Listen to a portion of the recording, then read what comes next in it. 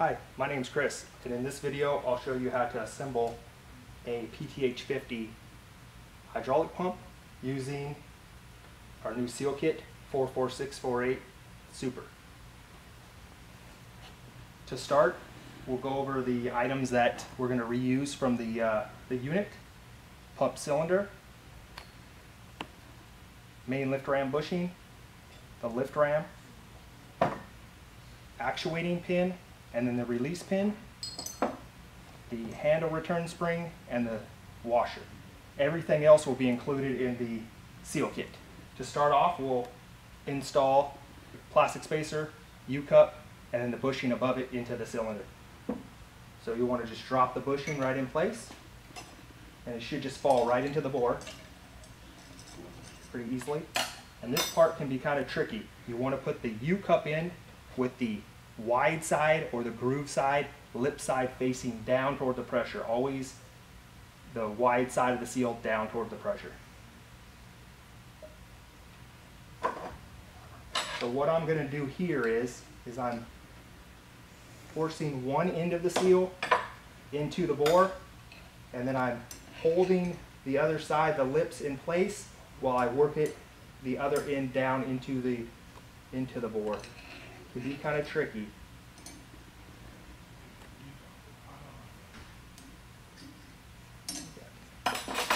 Give it a double check, make sure everything's straight. Okay. So once you've got your seals in place, you just drop your lift ram support bushing right in place like that. Take your snap ring that secures the bushing in place, snap ring pliers, snall the snap ring, and then your large wiper seal can then be installed. I like to take a small little bit of oil and lubricate the outside of the seal. Makes it go into place a little easier, and it prevents you from cutting the seal. You can just push it right into place. Next, we'll install our O-ring on our release pin. That, and place our spring on the end of the release pin, like that. And we'll drop the release pin in place. And as before, lubricating the O-ring a little bit.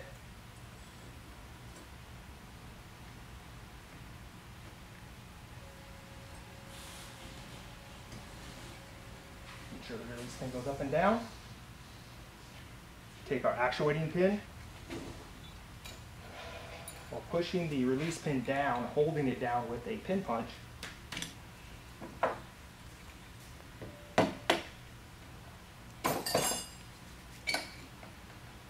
okay, hold some downward pressure on the release pin as you slide in the actuating pin directly above it, like so. And we can rotate it over.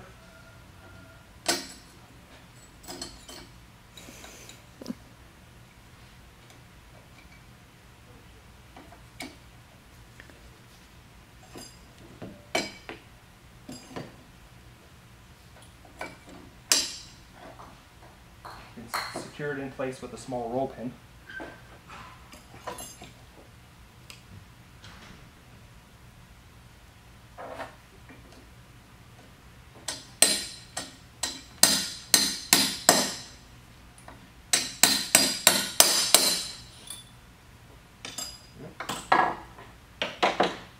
Next, we'll install the small wiper, pump piston wiper.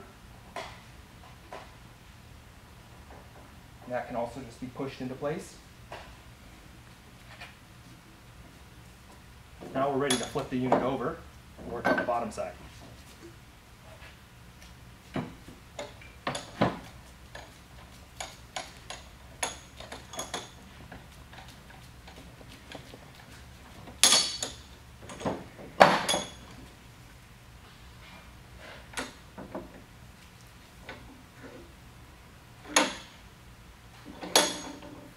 Now you can take your new pump piston and install the snap ring onto the pump piston.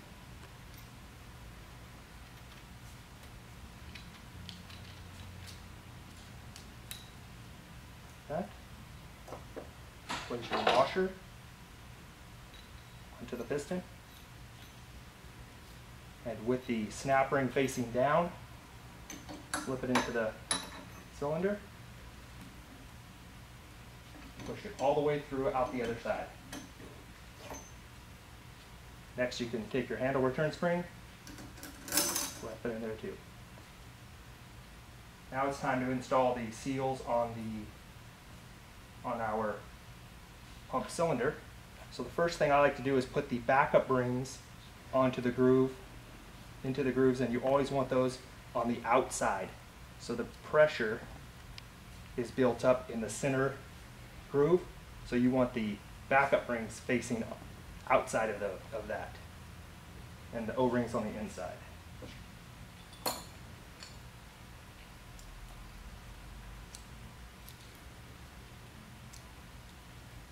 And I'm just working my way, working them around. These seals stretch pretty good. They're made of rubber, so they're difficult to damage. After I've got my backup rings in place, then I can take my O-rings and install in right next to them.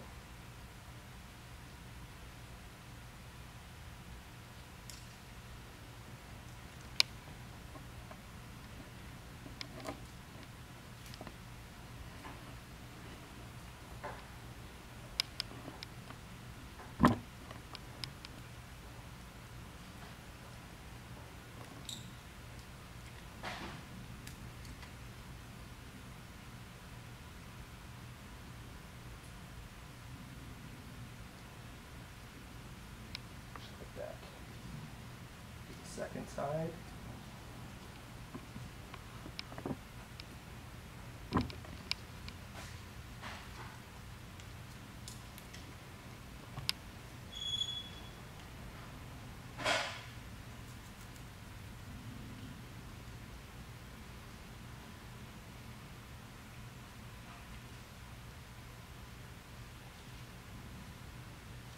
Okay, now that I got my O-rings in position, I can install the piston U-cup, and same as the larger ram U-cup, you want that with the grooves facing down toward the pressure. So the pressure is built up in this area, so you want the seal wide side facing the pressure. So this is a little trick I learned. What I like to do with this seal is I'll take my thumb and I'll kind of fold this seal by turning these pliers, fold it like a taco. So I'm folding it as I'm inserting it into the cylinder. And this seal is pretty robust as well. It's very difficult to damage or cut, but I've doled these pliers a little bit as well just to make it a little more forgiving.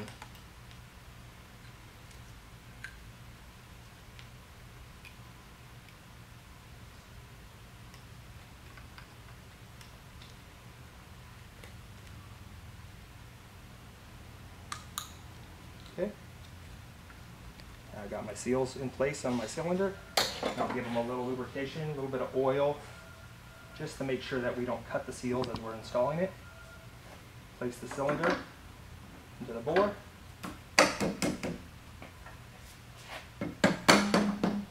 And taking your large snap ring pliers, large snap ring, you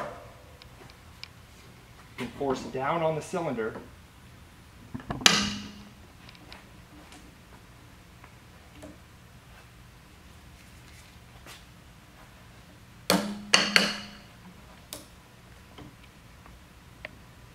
So you're putting the snap ring in place. Tap around the edges. Okay, now the snap ring's in place, retaining the cylinder into the pump. Now we can work on our valve. First, in the valve, you'll want to drop in your large ball bearing. And I like to seat all the ball bearings, so what I'll do is once I put the ball into the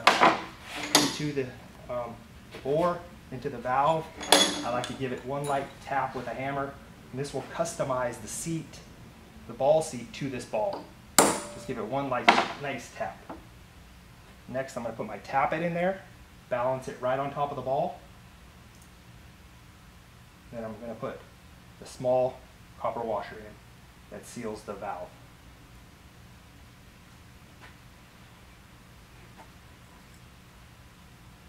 I'm going to center these parts before I install the valve.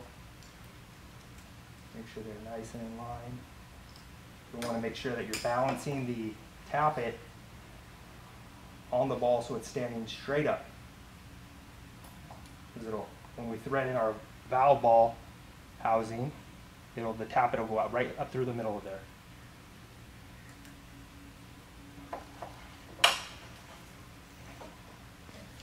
Thread in the valve housing all the way down. Now we'll tighten the valve housing. And what I like to do is I like to snug it up hand tight. Then I'll take my ball housing tool and a three-quarter wrench. And I'll try to get it about another 1/3 of a turn. There we go. Now my valve ball housing is tight.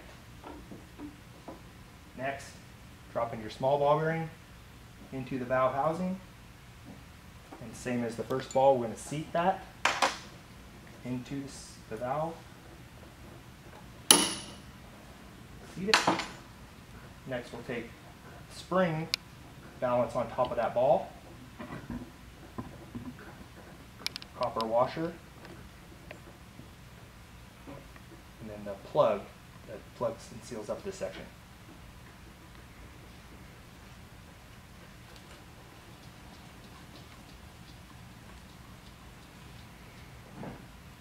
Take your 3/4 wrench and give this, tighten it in the same manner. Hand tight, and then you probably want to get about 1/3 of a turn past hand tight, and then you know it's sealed up nice and tight. Now we're ready to flip it over and add oil.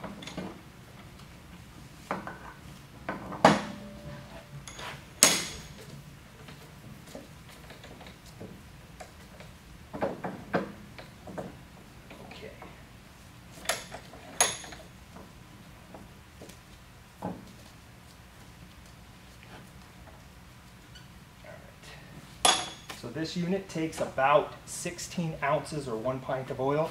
But what I like to do is you can add oil, just pouring it in there until the unit is about halfway full without the ram installed. In other words, I like to have the oil level about 1 inch above the main lift ram seal. It fits down at the bottom. But again, if you want to measure it, it's about 16 ounces. So it's about right. Now you can take the main lift ram, slide it in place, and with a pin punch, rotate the actuating pin, which will put the unit into release position, allowing you to push down the ram all the way. And that also effectively bleeds the unit partially too, because I just flushed fluid and the air out of the valve and fluid into the valve. So now essentially the unit is bled pretty well. Take the next small copper washer, oil fill plug,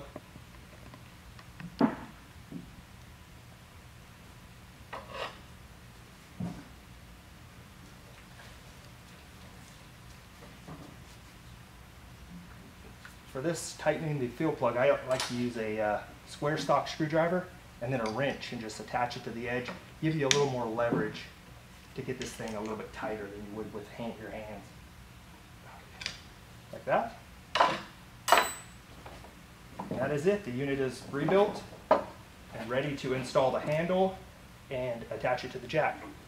For bleeding tips, handle installation, please see our website.